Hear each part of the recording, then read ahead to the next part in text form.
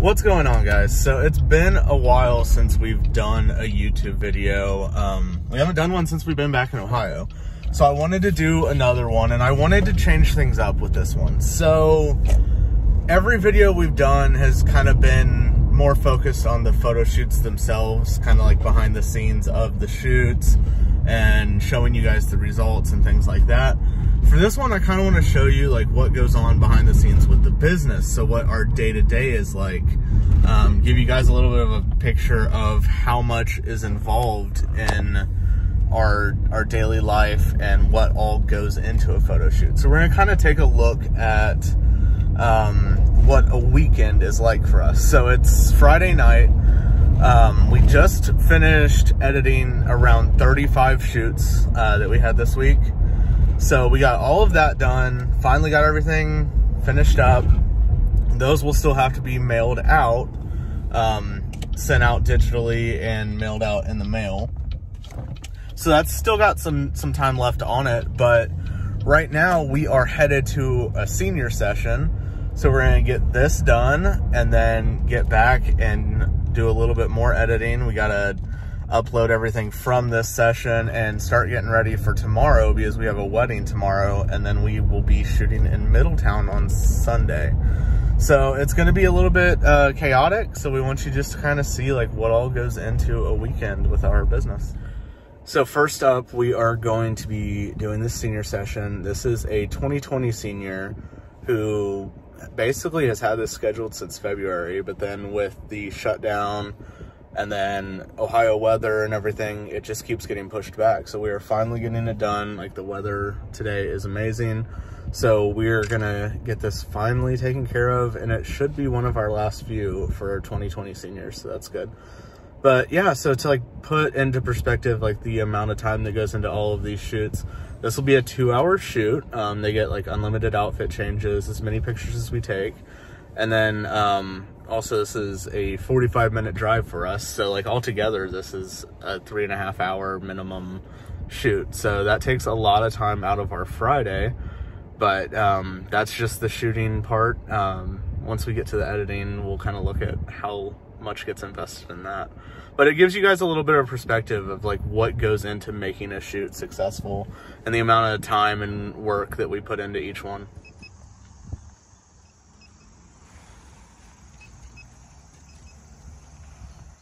So here's a look at our setup for a senior session. We have our Nikon Z6 that we're using. We use a diffuser to help manage the light. Variety of lenses always with us, and of course using off-camera flash. But then we also use the wagon to help carry the seniors different outfit changes and things like that with us. And we have a tent for them to change in. Okay, so one of the things that is always a distraction for me at every photo shoot has to be animals. So anybody that shot with us knows that like dogs, cats are always an issue. And at this shoot we have donkeys. So while Darcy's doing a couple shots, I had to come over and visit these guys. There's 2. So, yeah. Kind of lean your head back on the... There we go. Okay guys, so the senior session went really well. We are headed now to a party. Yeah, so we went and shot all the way until sunset. We had 6 different outfits. It got, you know, right down to the wire, but we got everything in and got some awesome shots. So now we're headed over to a family birthday party, and that kind of brings up a good point, which is that we really don't have a lot of a personal life or a social life when we do these shoots. A lot of our photo shoots take place on weekday nights or weekends when people are off work, and that's always the same time that like family functions are going on and things like that. So, you know, we don't get a lot of personal time, and we miss out on birthday parties and holidays and things like that because we're always working. So moving forward into 2021, that's going to be one of our main goals, is to have a work-life balance and to really take time for ourselves. So yeah, we're gonna head over here, stop by for a minute, and then we are gonna head home and start getting stuff ready for the wedding tomorrow. Finally made it home. It is 12:33 in the morning, and we are transferring everything over to the computer, getting all of the memory cards cleared, and then everything has to also be backed up to a hard drive as well. So we'll eat some dinner and watch some Netflix and start getting ready for tomorrow and the wedding. Good morning. So it is Saturday at almost 8 o'clock now. Sunrise just happened. So far this morning, we've sent out some emails to make sure people get their pictures. And now we're kind of going through all of the camera gear that I'm gonna need for this wedding. So this is like the big selection process that we have to go through with every wedding. So every wedding's different, obviously, indoor, outdoor, different locations. Sometimes you're closer to the action, further away. So you don't have like a consistent camera lens setup for each wedding.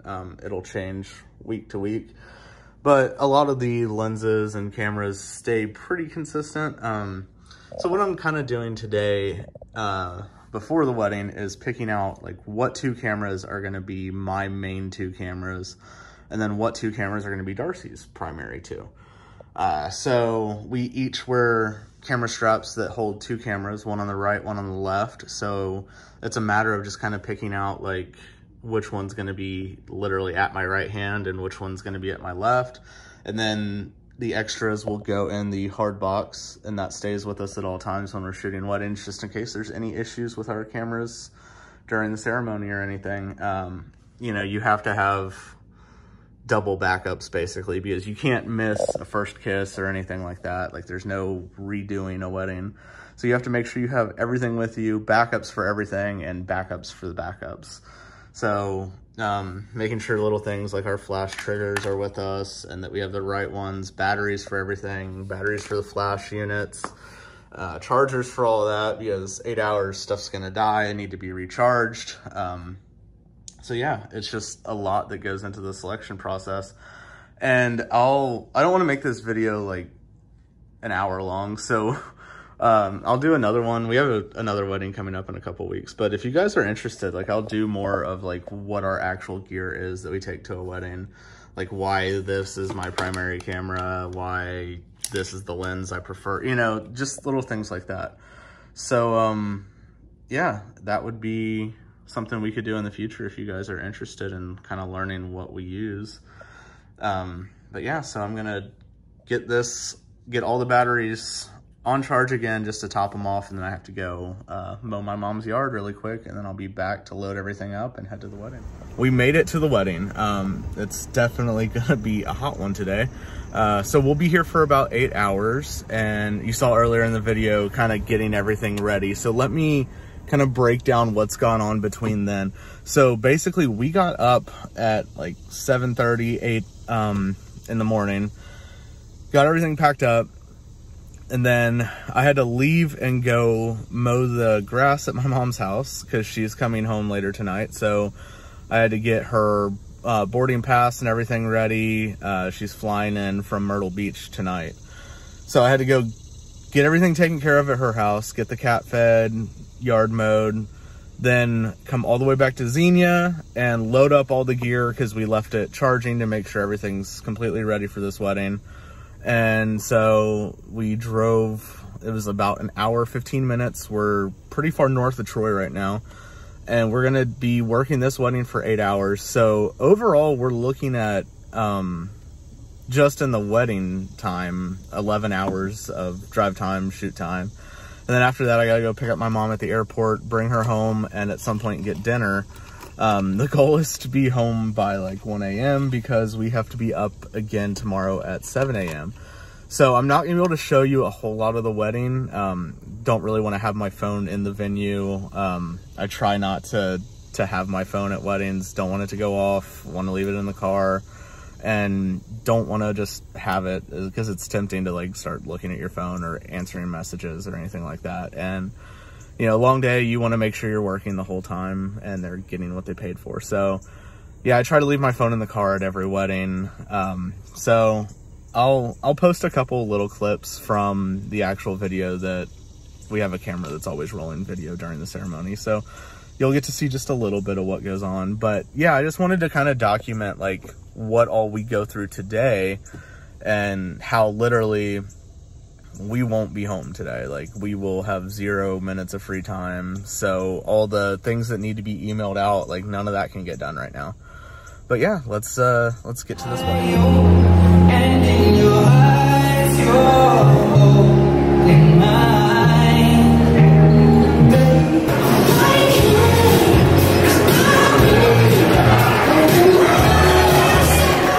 So it's almost midnight, and this is our first time really basically being home all day, other than coming here to pick up our equipment for the wedding.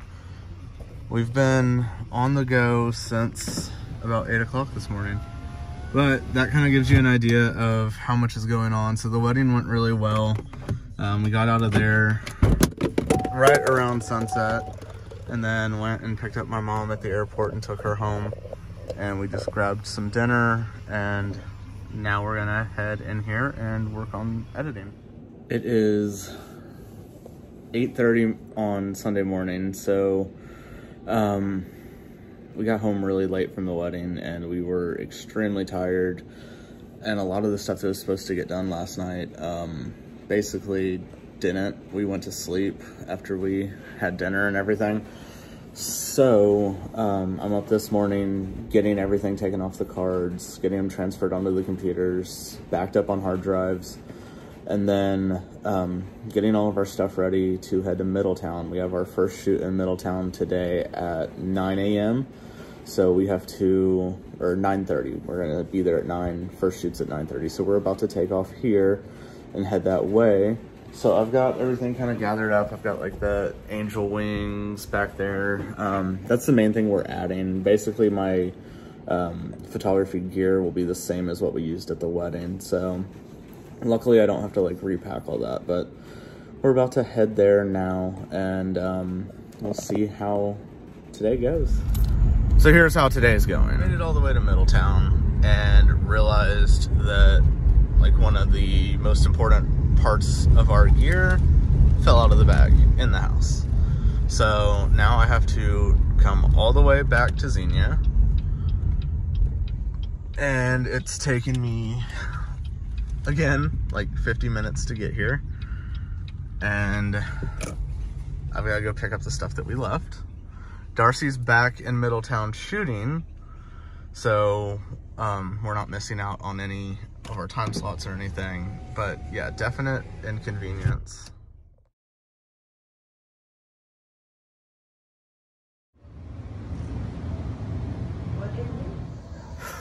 We've gotten absolutely killed with no-shows. Out of the 6 or 7 models that are professionals that we booked, 1 showed up, and she absolutely killed it, but it just like is so stressful in regards to the others. Yeah, I mean, I guess that's just part of the business, and like, I guess kind of got arrogant and thought we were like hitting that level where like people took us seriously, but sometimes you can't even get a text, and that's just kind of like the reality of this. Is like, you kind of are seeing like the amount of work that goes into this, and the fact that we had to, you know, pay $110 an hour to rent the wings in the studio, and like not showing up, we lose so much money, and that's like our bills. Like, not only are we not getting the money that we should from shoots, like if we're booking paying clients, but like we're losing money. So yeah, I mean, that sucks. And I don't know, hopefully we get smarter and get better. Lessons learned, I guess. On a more positive note, who really needs models, because we have the most amazing influencer team ever. So they stepped up and are doing the shoot instead. So who needs your agency models, I guess. It's almost midnight and Darcy's finishing up her last shoot, but I'm done editing as much as I'm gonna get done here. I've got everything already packed up in the car, just waiting for her to finish her last shoot, and then we'll be headed back home. But yeah, it's been a pretty successful day. I had my cancellations, but that was all one shoot. So, you know, I had like 4 people lined up, 2 backed out, replaced them with 2. They backed out, the other ones backed out. Like it was 6 cancellations, but it was literally all one time slot. So out of, you know, like 20 time slots, we only had 1 that was a complete mess, and that was all on my end. So Darcy got all her shoots in, her models all showed up and did amazing. And I've met like a bunch of new ones that I'm gonna be working with, so we won't have this issue moving forward. But yeah, it's just like, I'm gonna leave the video segment that I already shot in this video. I think it'll kind of show like the stress and like conflicting thoughts that we go through and deal with on a daily basis. And, you know, we're working in like a creative industry where you have to like be positive and confident, or it'll show in your work. So, you know, you gotta like snap out of that instantly, and that's just how it is. Like, you know, there's moments where you're gonna doubt yourself or doubt the business or like wonder why you're doing what you're doing, but you can't let minor things carry over and ruin the whole day. So, you know, that sucked for that half hour, but we bounced back and we got amazing stuff done the rest of the day. But yeah, you know, I kind of want you guys to see like a raw, unfiltered version of what it's like. So I'm getting everything transferred over to the computer from all the shoots, but I wanted to show you the next step in like the editing process. So we put everything, once we've cut through it, into Lightroom, and this is basically like applying a filter, and this is how we make our determination for like what the edits are gonna be. And I mean, just basically it's similar to like a more advanced version of like an Instagram filter. But yeah, so we go one by one through all the pictures. So the editing process itself, if it's a 2-hour shoot, it's typically like 4 hours between cutting through the pictures and editing. So when you think about like how much time goes into it, it's double editing time versus how long it takes to shoot on average. Some take more, some take less. It just depends on lighting and how much you're changing. But that's kind of like everything that goes into the back end of it. And now we're getting all of the list of shoots added to our editing lineup, and we're scheduled to be back at Lion and Ram again in a day. So we got to get as much of this done as possible. But the nice thing is that it's finally a day off. Day offs don't really mean that we're laying in bed all day or we're, you know, getting to do anything, but it means we get to edit and we're not getting more behind. The hardest thing about photo shoots is that every day you're adding more and more to the list of things that need done. So today is the day that we get to kind of get caught up on things and take that list back down before we do it all over again. But I wanted to just kind of make this video to show you the day-to-day life and how crazy it really gets. And, you know, it's up and down and it's crazy. But then you have to figure in like all of this, we also have to fit in like having a personal life and trying to get our house remodeled and all the regular things that everybody deals with. We have to somehow manage to fit that in on our schedule when we literally just went 3 days and basically only had a couple hours of time at all to be at our house. So thank you guys for watching. If you like this format, I know it's a really long video. Yeah, leave us a comment and let us know if we should do some more of this versus the typical, like, here's behind the scenes at a photo shoot and here's the results. I think this kind of gives you a more inside look at like what goes on and how crazy it can be, and maybe puts a little bit of our business into perspective. But I hope you guys enjoyed it. Stay subscribed, like this video, drop a comment, and let us know what you think. Thanks for watching, you guys. Thanks for watching.